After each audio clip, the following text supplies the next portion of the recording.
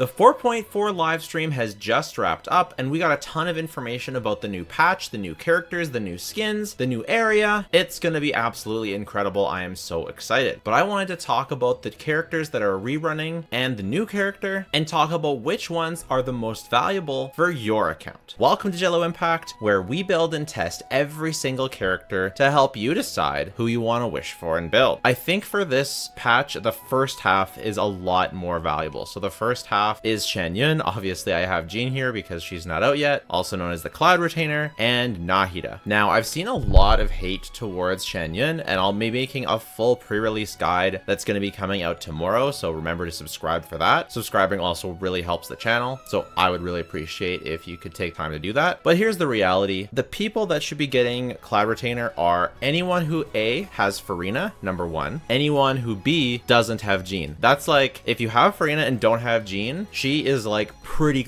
much a must pull, like as close to a must pull as you can get. Obviously you might get Jean one day, but the odds, like I have 7 copies of Jean and I still don't have a single copy of Mona. I have tons of standard banner 5-star weapons, but I still don't have a single Lost Prayer or Skyward Harp. So you can't just assume that you're going to eventually get a standard banner 5-star. It may never happen. So yeah, Shen Yun, extremely valuable pull. The amount of different teams that you can make with the Jean Farina core is huge. Like, and the teams are just, they just feel so strong for like no reason. My favorite, of course, is the Raiden double Hydro variant, but any double Hydro variant is just stupid. And it can be with, obviously, it's just the Yelan, Farina, and Jean core is so stupid. My favorite driver is Raiden, but if you have a good run with Hu Tao, that can be even stronger. It often feels like Yoimiya's best team. It's amazing for Kokomi, and you don't even have to have Yelan. You could be using Fischl, you could be using Yai, you could be using whoever you want in that other slot. Obviously Yamiko is the best, but it's just such a strong, amazing core, and currently only people who have Jean can do this.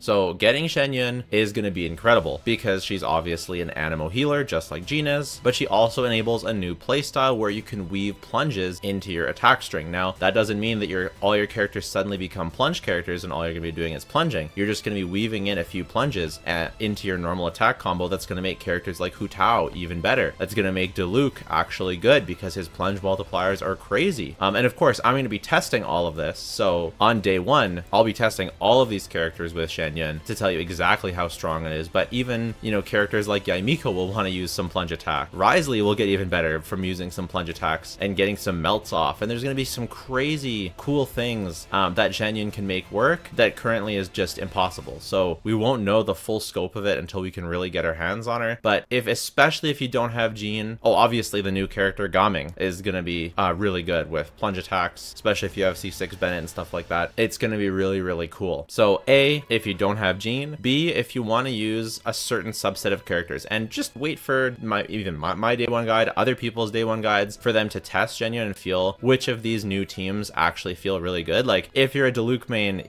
it's like a must pull. You gotta get her. And who knows what other characters, like if it might be Wriothesley's best team. It'll even be an upgrade for characters like Raiden, who obviously she can use Jean and still be amazing. Like the team is incredible, but because Raiden she's a catalyst, so you'll be able to hold the thrilling tales of Dragon Slayer, so to buff Raiden's attack. And that'll likely be a buff for Raiden. Hard to say exactly how much because Raiden doesn't benefit from Shen Yun's plunge buffs, which Shen Yun also has, but it's looking like it should be an upgrade. But is it an upgrade worth the question for most of these characters is it an upgrade worth a whole 5-star? Because you could have spent that 5-star wishes on a weapon, on a constellation, on a different character. Is that really worth a 5-star pull? For me, it would be, even if I wasn't a content creator, just because I think weaving in plunges is a really cool playstyle. Again, it's not like every character becomes Zhao and only wants to plunge. I think it's going to be really fun and really cool. But for a lot of people, I think if you already have Jean and you're not looking to main someone like Diluc or some of the other characters that really want plunges, or obviously I haven't even talked about Zhao. Obviously, if you're a Zhao main, she will almost definitely be blessed in slot for Zhao because she also buffs plunges. I think she's going to be a very strong character, but I think people who already have Jean can often get away with skipping her, and skipping her could be very worth it if you're looking for someone like Nahida and you don't have Nahida. If you don't have Nahida, now this is a character that really can change your account. If you want to hear more about Shenyan, by the way, I know I kind of just briefly touched on things and kind of assumed you knew a bunch of things. I'll be releasing my pre-release guide either right now, and if it is out right now, you can check the pinned comment, and if not, it'll be released tomorrow. But yeah, if you don't have Nahida and you're not like opposed to Nahida as a character or something like that, this is a character you should get. She opens up so many teams. Now, most of these teams are Hyper Bloom or Nilu Bloom teams, but also include Alhaitham Spread and some other teams as well. You can get really creative because she's both can be an on-field driver or an off-field Dendro applicator. She has buffing potential. She does really good off-field damage. She's amazing. She's one of the best characters in the game. Definitely top 3. Could be argued to be the best character. I'm pretty firmly in the camp that Farina is the best character, but they do completely different things. I think Nahida's a little bit harder to replace than someone like Farina in some ways, because Farina is an off-field Hydro applicator, Nahida is an off-field Dendro applicator, and off-field Dendro is a bit harder to replace. There aren't that many characters that do really good off-field Dendro. Like Hyper Bloom without Nahida is just not the same. Nilu Bloom without Nahida is just not the same. And those are some of the strongest comps in the game. So it's basically like, unless there's some really, really good reason for you not to want Nahida, like you just don't play Dendro teams. The teams that you use just don't use Nahida, or you just don't like her model for some whatever reason, or she's just an awesome character to have that just unlocks team. The second half of the patch, and then we'll get into weapons, is not nearly as valuable. So I've got Hazo representing Zhao here because I don't have Zhao yet. As soon as he reruns, I'll get him. One of the 3 remaining characters, limited 5 stars that I don't have, so really, really excited. But Yaimiko and Zhao. So Yaimiko is one of the lowest value characters while also being one of the stronger characters. Like, I would say she's definitely one of the stronger characters in the game, being able to work in Aggravate, Taser, Chevreuse. She got a big buff with Chevreuse. If you happen to get High Constellation Chevreuse, then Yaimiko has really awesome teams with her.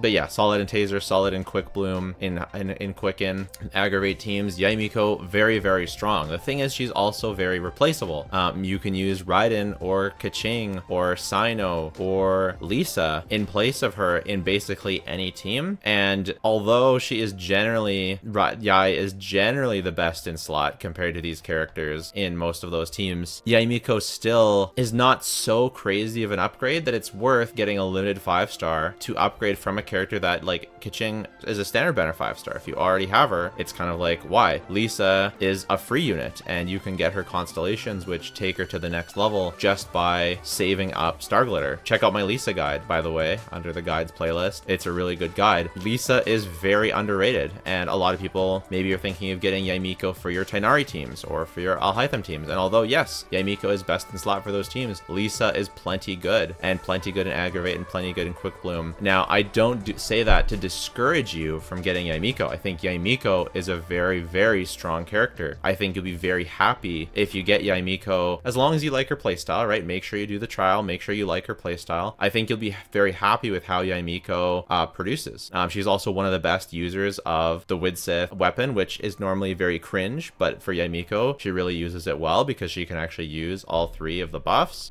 She uses the standard banner catalysts very well. She has lots of great free-to-play teams. So she's a character that you can, like, definitely make a team for, because Aggravate is one of the most free-to-play friendly team cores. You can pick up Yai, you can get Yao Yao from the Lantern Rite, you can get Sucrose. Hopefully you have a Sucrose, I guess, or you can use Lynette, I guess, but Sucrose is noticeably better. And then Fischl you can get from the shop, and you've got a team that will never struggle to 36-star the Abyss because Yaimiko very strong. But again, you don't have to use Yaimiko, you can use someone else, even though she is the best for those teams. So yeah, I think she's one of the better designed characters in that way. One of my favorite ways for a character to be is, you can get them if you like them, and they'll be great. You won't really unless you have a problem with her gameplay, you won't ever be upset because she feels very, very strong, and you will feel an upgrade compared to those other characters that I mentioned in those teams. Zhao, we'll put some respect on his name and go over here. Zhao is a character that's in a bit of a tricky spot if you're not a dedicated Zhao main, because I do think he's strong. Like, he's similar to Yai. He's a character that's very strong, but if you're not willing to go all the way to invest in him, then you might struggle. And so what are we talking about when I say investment? Well, he's a hyper carry. He requires high level of artifacts to really, and talents and levels and 5-star weapon to really pop off. It doesn't have to be a signature. It could be Staff of Homa, could be something else. Even Calamity Queller, you know, like random other weapons, even Vortex Vanquisher if you're using a shielder. But he also really wants C6 Faruzan, and Faruzan has historically not run with Zhao banners and has only run on Wanderer banners, which really sucks, because that means if you're going to be wishing for Wanderer, if you're wishing on Wanderer banners for Faruzan, you probably will get a copy of Wanderer, and Zhao just like isn't an upgrade to Wanderer. I wouldn't say that Wanderer is an upgrade to Zhao either. I wouldn't say he's a downgrade to Wanderer, but if you're going to end up with C6 Faruzan from Wanderer banners, you'll probably end up with a C0 or C1 or even C2 Wanderer, depending on how lucky or unlucky you get. And at that point, it's like it's kind of awkward to roll for Zhao, so you kind of have to be dedicated. On top of that, you know, you might have, but one nice thing is you might have a signature weapon from the standard banner. I've talked in the past how his best artifact set is Vermilion, which it is, and it's in the strong box. But Maréchaussée, one thing I didn't consider at the time was that Maréchaussée and Golden Troop are so efficient to farm, and they're so strong that using Maréchaussée on your Zhao, you'll probably get a really good Maréchaussée set on your Zhao. So I'll kind of backtrack on what I've said in the past, is it could be very much worth it for you to go with Maréchaussée. The only unfortunate thing is that it's going to be hard to use his signature weapon, and you kind of have to use Staff of Homa or a weapon that at least doesn't give crit rate, because he can be pretty hard to build. But all that aside, as long as you can make it work, like he has a free-to-play friendly artifact set is what I'm trying to say, and he has lots of good polearm options, which is good. It's just getting together those supports, and now he kind of wants Cloud Retainer, he kind of wants Bennett, and if you kind of wants Farina, and if you're using those and you don't have Cloud Retainer, or if even if you do, you're not using Zhongli, that can make him harder to play. I don't think you need a shielder for him, but for more casual players, it's gonna be hard to use him without a shielder. And yeah, overall, it's just he's in a tricky spot. He's definitely, again, not a character that you get for power or for account value. He's a character that you get because you like him, but as long as you're willing to invest him, he's gonna be good. But unlike Yai, it takes more to get him going. But I think the ceiling he has, if you're willing to get him going, is definitely there. I happen to have C6 Faruzan, and I'm gonna have Cloud Retainer, I'm gonna have all this stuff, and I have a good Maréchaussée set almost for him. So I'm really excited to get him. But I think for a lot of players, just make sure you really love him, and make sure you really love his playstyle. He's got kind of a unique playstyle, so make sure you really do love him before you actually go for him. So yeah, so that's my opinion on the value of these characters. Now let's talk about the weapon banner. So Shen Yun's weapon along with Nahida's weapon. Technically, we actually don't know what Shen Yun's weapon is going to do, but I'm gonna say it right now. If we're going to predict what the weapon might do, it's looking like, unless you're gonna be really using her for Zhao in particular, and even then, it's hard to justify the pull. I would say if you want Nahida's weapon and you have Zhao and you're going to be using Shen Yun for Zhao, it could be worth it to go for this weapon banner. But I think for most people, this weapon banner is just going to be a skip. And again, we'll take another look when the weapon banner officially drops and we get a sense of the 4 stars and what's going on. But just from a 5-star perspective, it's looking pretty not that good, especially since you should be able to get away with Thrilling Tales on Zhao teams because you'll get so many animal particles that your energy won't be an issue. And Nahida has plenty of good free-to-play weapons. She's also a character that can use Widsith well. She can use Sacrificial Fragments depending on the team you're using. She can use a lot of different weapons. So and she's not a character that needs a good weapon to really perform anyways. So I would say overall, this weapon banner, like, it's a good weapon, don't get me wrong. Like, I would say this is a much better weapon for people who want Cloud Retainer's weapon than it is for people who want Nahida's weapon. If you want Nahida's weapon and you can't use her weapon, that's going to be rough. And then on the Zhao side, it's tough. Zhao's weapon is a standard banner weapon. Yaimiko's Catalyst is very good. I was planning on going for it until I saw that she was paired with Zhao. I already have a Jadewing Spear, and I just got an early Jadewing Spear from the standard banner. I definitely will not be wishing on this banner. I cannot justify it. And I really wanted Yaimiko's weapon. Like, I really wanted it for my Raiden team, for my Yaimiko, but I absolutely cannot justify wishing on this weapon banner. And I think a lot of people feel the same way. way, even if you main Zhao and you don't have his weapon, you don't have a weapon at all, especially if you've been farming Vermilion, so you're not going to overcap on crit rate, then, and you could use Yamiko's weapon, then you could wish on this banner. But unless you're in that circumstance, this is a tough one. This is a tough one to wish for.